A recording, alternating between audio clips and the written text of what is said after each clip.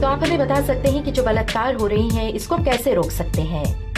आप हमें अपनी राय दे सकते हैं श्रोताओं की जो आग लग रही है दोष किसका है, किसको हम दोष दे सकते हैं, इस पर हम किसको दोष दें, ड्राइवर्स को या फिर पुलिस को? नमस्ते फीजी, देश की धड़कन रेडियो फीजी 2 पर मैं मोहिनी। हमारे साथ में शामिल हो जाइएगा दृष्टिकोण प्रोग्राम में हर सोमवार से शुक्रवार तक रात 7 से 8 बजे तक दृष्टिकोण प्रोग्राम में।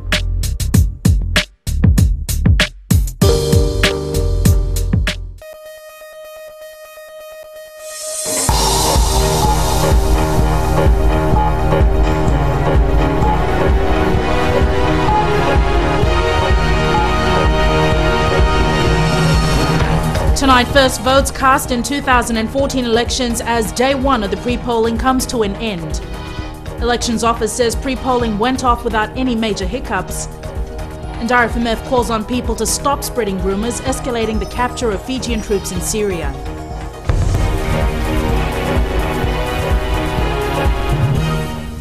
Good evening, I'm Jackie Spate and this is FBC News.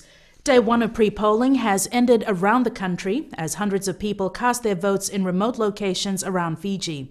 We now cross over to Shanal Sivan, who is standing by at the elections office in Suva. Shanal, what's the situation? Yes, Jackie, day one of pre-polling has just ended and it has been an interesting day, not only at the pre-polling centres, but also at the elections office. Joining us tonight is the Supervisor of Elections, Mr. Mohammed Saneem. Mr. Saneem, thank you for joining us tonight on FBC News. With the pre-polling today, what sort of responses are you getting from the exercise today? Thank you. Pre-polling started this morning and we are pleased to say that the Fijian Elections Office managed to get all the pre-polling centres operating on schedule. Our teams left yesterday and this morning we opened on schedule, and close to 8,000 people were to pre-poll today, and we are still in pre-polling at the moment in some centres. With the lessons learned today, what will you be applying tomorrow, and what sort of lessons have you gone through?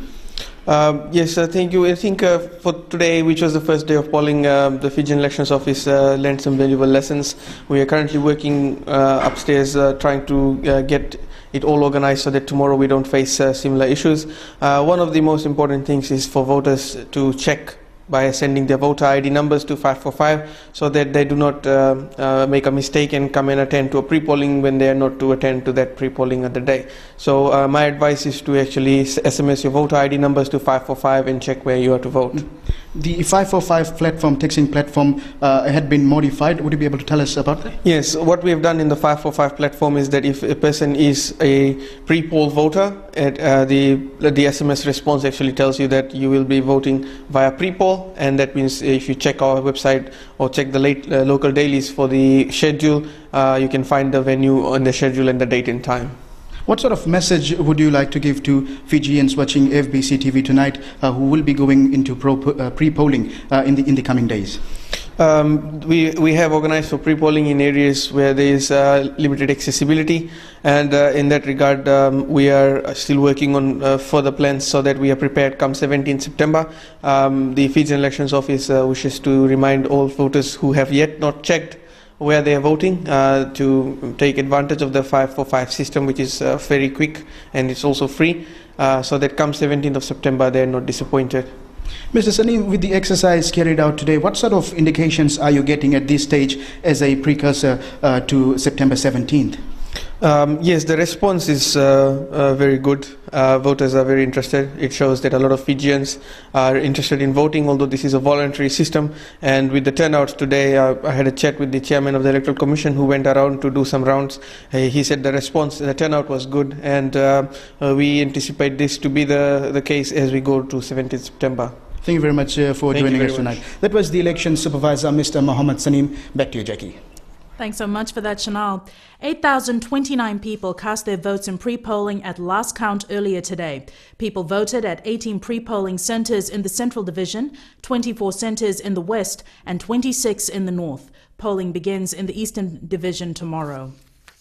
For tomorrow, ladies and gentlemen, we will have 76 pre-poll venues operating, and that would be 17 in the Central Division, 23 in the Western Division, 15 in the Northern Division, and 21 in the Eastern Division. And that is the number of voters, that is the number of venues that will be operating tomorrow. The Elections Office has confirmed 16,064 people will be covered by pre-polling in the Central Division. In the Eastern Division, there are 17,932 people registered for pre-polling. 12,022 voters will be covered in pre-polls in the Northern Division, while there are 19,857 people registered to pre-poll in the West. One of the first communities to have pre-polling today was Naividula in Tailevu. The settlement is in the interior of Vitilevu, about 20 minutes drive from Korovo town. Watisoni Raikandroka reports voters had no problems casting their vote and there was a large turnout. The people of Naividula in Tailevu say they waited for years for this day, exercising their right to elect their leaders. I thank the Almighty for the great preparation, and I hope that we will choose a good government that will run us tomorrow for the betterment of Fiji. It's estimated there are more than 200 voters in Naividula village and 2 surrounding settlements. The turnout at this pre-polling center is encouraging as a precursor to Election Day on September 17th. Young and old and persons with disabilities all cast their votes. However, there was some confusion on how the numbers are listed on the ballot paper. The numbering is done by column and not by rows. This led to some voters spending more time to find the number of their candidate. Well, this one is, I'm very sorry with the old people. I don't know whether they can elect what they want or no. When they put down in numbers and they mix it up, oh good, I don't know. They're lost. Here in Naividula, everyone is waiting anxiously to cast their votes. When I spoke to some of the locals here, they said that they hope that their votes today will not only bring good future for the people of Fiji, but for Naividula. Watisoni Raikandroka for FBC News. The pre-polling process for 2014 general elections had its first hiccup today due to some miscommunication at Namoli village in Lautoka this morning. Villagers were ready to cast their votes and were expecting election staff this morning. Headman Chochi Satala says he was called by the Bar Provincial Office yesterday notifying him of pre-polling at the village hall from 8 a.m. to 6 p.m. Even civil servants were turning up to the community hall only to be turned away. Everything was been ready yesterday, and they told us that they will be here this morning. So far, we've been waiting till now. Nothing. Nobody's turned up.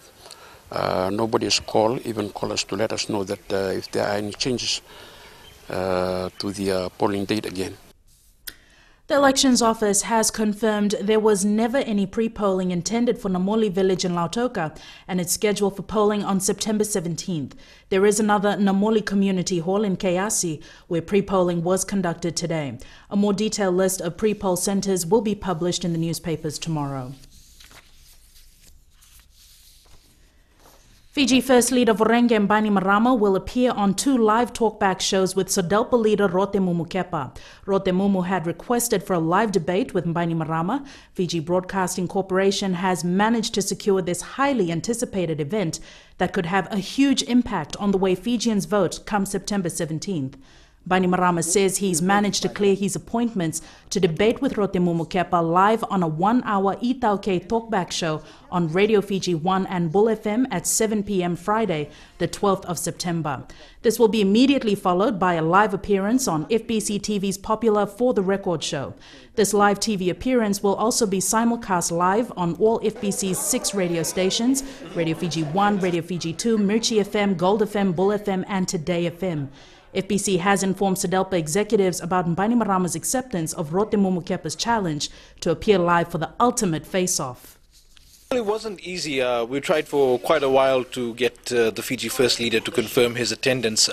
Initially, after Rotemu made her intentions known to appear on a talkback show with Mr. Bainimarama, we started the ball rolling behind the scenes. We were calling and constantly in touch to get the confirmation, and now we've got it. The show will be live on FBCTV next Friday. Confirmation from SODELPA about Rotemu's attendance is expected soon. After the break, vessel owners encouraged to register their ships.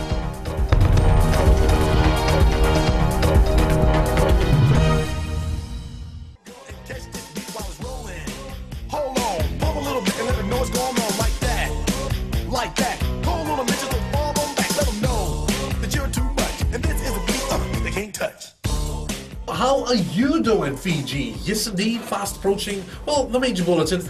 But before we even talk about the major bulletin, what about my little news flash? Oh my gosh, please don't let me get started on that again. Getting on the bus yesterday, and then he tells me, brother, move on to the other seat, because we can fit 2 people where you're sitting. Hey, you can't blame the dude for being honest, okay? There was nothing honest about what he said. Hi, I'm Pivil. And I'm Fina, your daybreak duo on Gold FM. From Mondays to Fridays. From 6 a.m. to 9 a.m. Turn us on.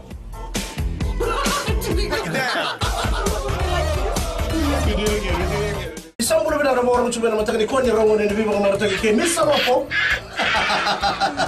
Dia ada isang mula na sero ko di sana. Cuma kira nama orang cuma. Tu nak sile. Isang mula, oh ya Mr. Ben. Kelapa. Nama kira ni film mata kamu ni kira orang bukan main orang. Kena liwa. Nabula FM. Apa tu?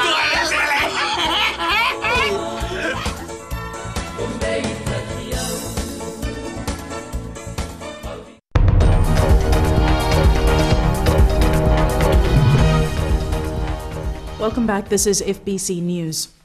The commander of the Fiji military forces, Brigadier General Mosese Tikoitonga, is urging families of the 45 captured troops not to listen to rumors about their loved ones. Tikoitonga says as of yesterday, more than 35 families have visited the Crisis Management Center in Vatuanga, Suva. Ritika Pratap reports. The RFMF has discovered that family members of the captured soldiers are being told rumors, and the commander is urging people not to indulge in such activities. We've also had reports from the families that are visiting us that some of the families or some of their families or some of the people in public are continuously giving them a much more negative picture of what may be happening in Syria. There has been no progress despite intense negotiations in Syria. Brigadier General Mosese Tikoitonga says during this difficult time, people must not discourage the families of captured soldiers. It is quite appalling to hear stories of these families who have visited the center on what other people are telling them. And I appeal to all Fijians while we pray for our soldiers in Syria and those that are being held captive, that we be sensitive to the families and the emotional difficulties that they may be going through. Prayer vigils and counseling sessions are being held for the families of the 45 Fijian peacekeepers. We now have teams made up of the chaplain to go out and visit the families that may find it difficult to make themselves available here. Unfortunately, there are some that are in the islands that we may not be able to talk to directly, and we appeal to the public to give these families support in whatever way they can.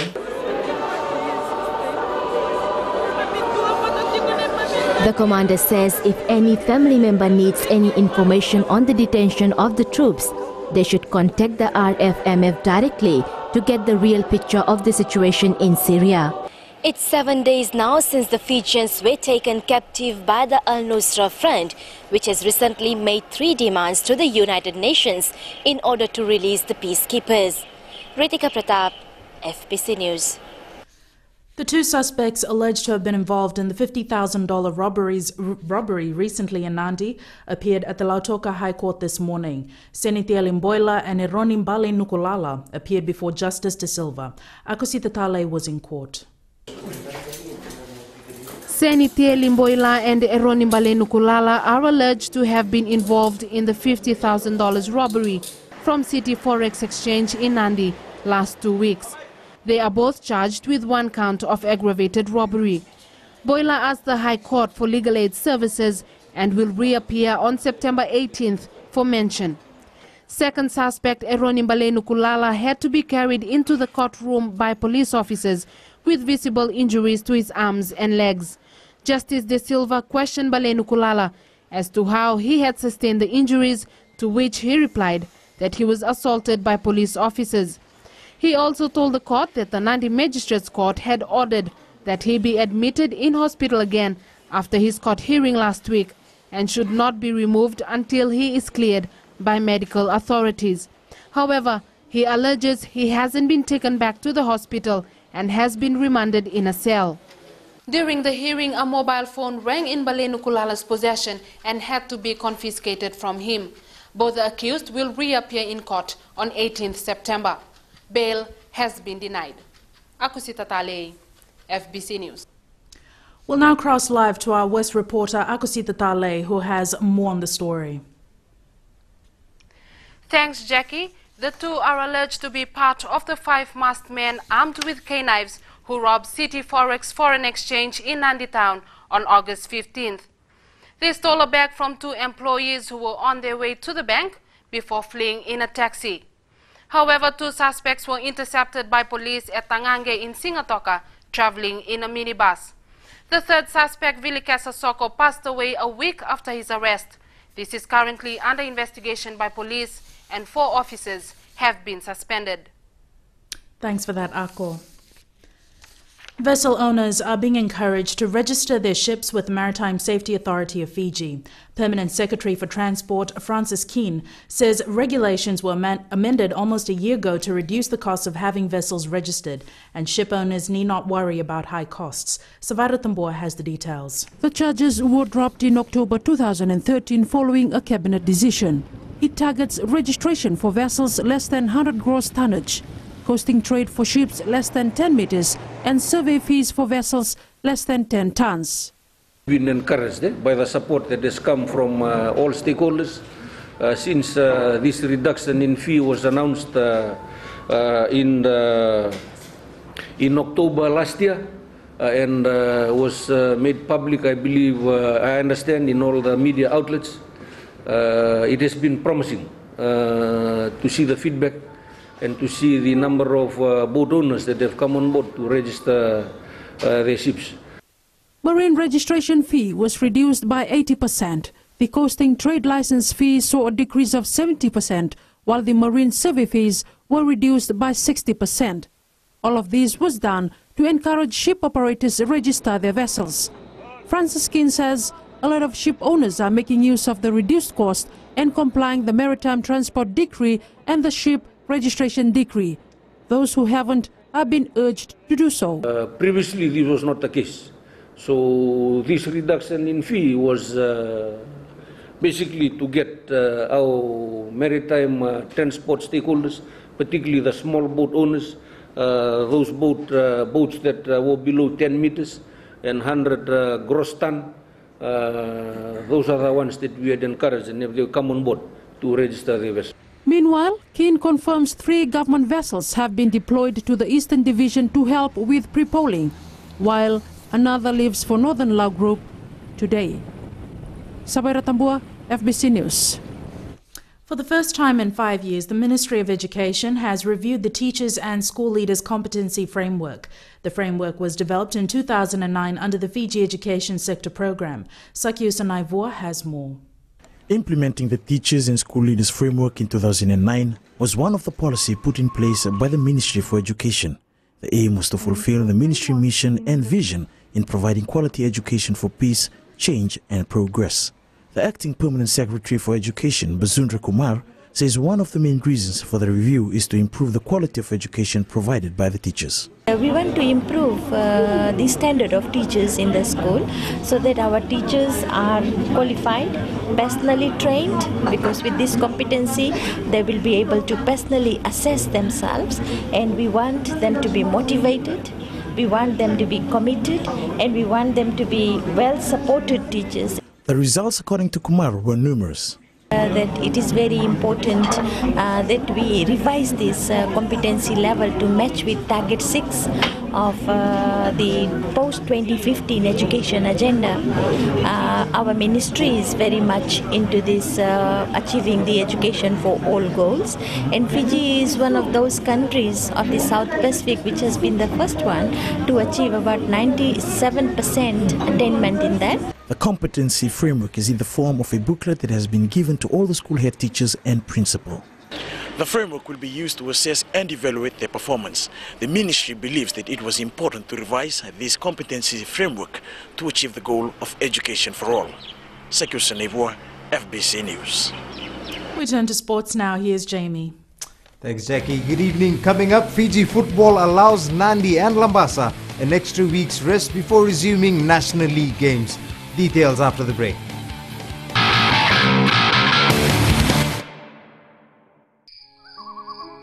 मेरा चांद मुझे आया है नजर, ऐ रात जरा थम थम के गुजर। छाया है नशा मेरे आंखों पर, ऐ रात जरा थम थम के गुजर। रह जाए ना प्यासा मेरा प्यार, मेरे बाहों में भर दे मेरा यार, ऐ रात जरा थम थम के गुजर, ऐ रात जरा थम थम के गुजर। हाय मिर्ची एफएम पर मैं हूं जितेन शांडिल। शामिल हो जाएगा हमारे साथ टुनाइट शो में Monday to Friday from 7 p.m. to 12 a.m. मिर्ची FM it's more but you're never gonna get it तेरे हाथ कभी ना नहीं। So what was the question again? Oh, why is it called the traffic jam? Well, you know, the reason is it's because I have two really cool cars. Seriously cool cars. And I love drifting, racing, because I am fast and slick, and plus I like to create a bit of traffic jam myself with a whole lot of great music. Bulumnaka, my name is Real, your host and DJ, right here on the Today FM Traffic Jam every weekday from 3 p.m. to 7. Right here on Today FM, today's hit music.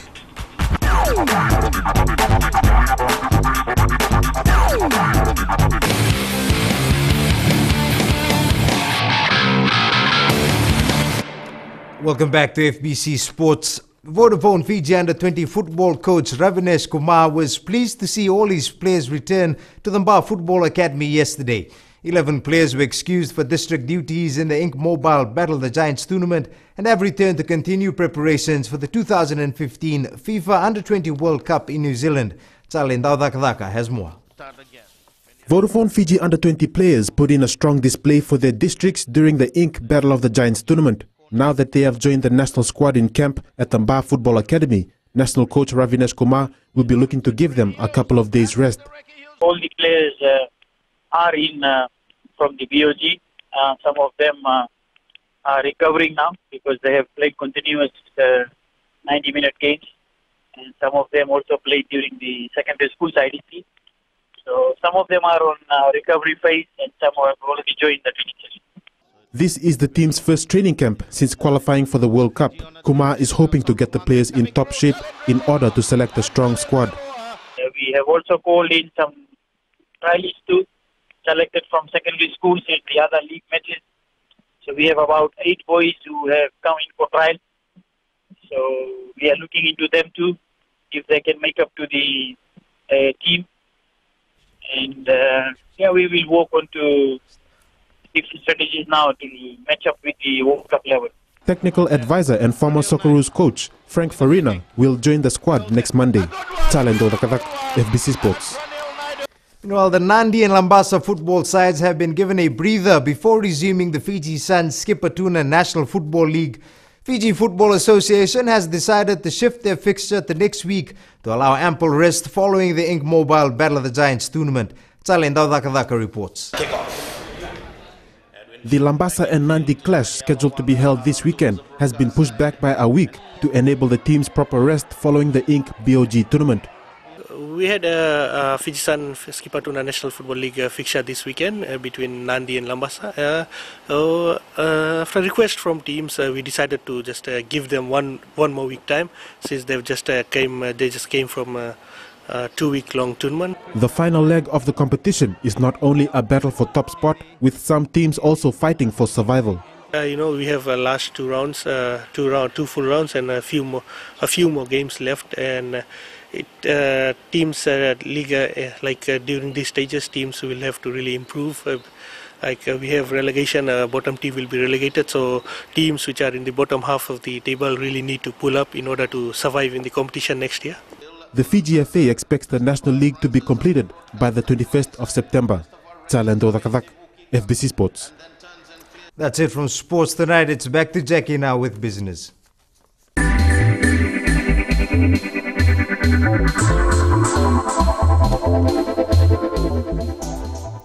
The Ministry of Labour is in the process to have 2 services within the ministry acquire International Quality Management Standard certification. The Mediation and National OHS Services ISO certification will mark a new dimension of international certified service delivery for the first time for any government ministry. Several employees from the 2 departments also received certificates for their efforts. Chone Osamate says citizens of Fiji deserve world-class government departments. This launch does not mean that the 2 units within our Ministry of Labour that have been able to show the auditors and those that have assessed them that they have met the requirements of ISO 9000 does not mean that we have achieved it, but it means that we have put in place a framework that will allow us to get there. As part of getting an ISO certification, the organization must perform internal audits to check how its quality management system is performing.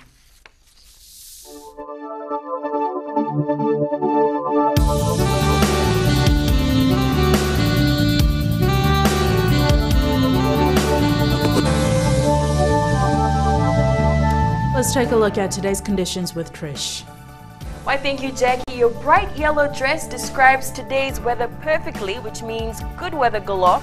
Looking at today's map, Nadi, Lotoka, Savu, and Lambasa all had fair conditions all throughout the day. As for capital Suva, had fair conditions all day except for scattered showers. Temperatures: Suva 28, Nadi 29, Lotoka 30, Ba 31, Savu 28, and Lambasa 32. Ba, Lotoka, Nandi, Raki, and Tavua all will have cool 17 degrees tonight. And Thursday's forecast, same as today. Suva might have fair conditions in the morning with occasional showers in the afternoon.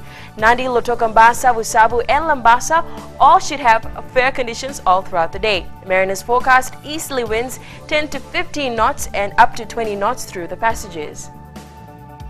This is today's weather photo taken at Singatoka by Vishal Anand. Thanks so much for that, Trish. Recapping our top stories tonight. Day 1 of pre-polling has ended in remote parts of Fiji with hundreds of people casting their votes. Fiji First Leader Vorenge Bainimarama confirms live talkback show with SEDELPA leader Rote Mumukepa, and RFMF calls on people to stop spreading rumors over the capture of Fijian troops. Now time for the Fijian Speak segment.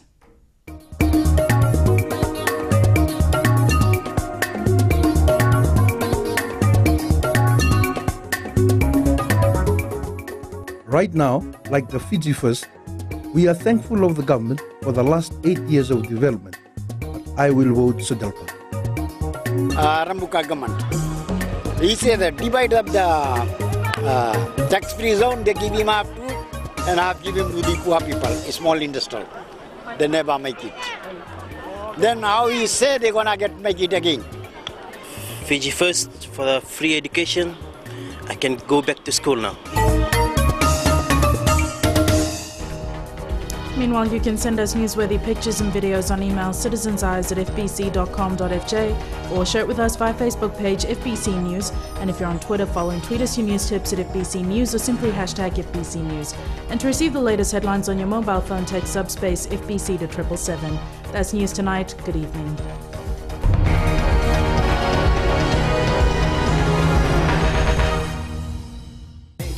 Radio Fiji 2 देश की धड़कन पर आपका स्वागत है बच्चों की दुनिया में।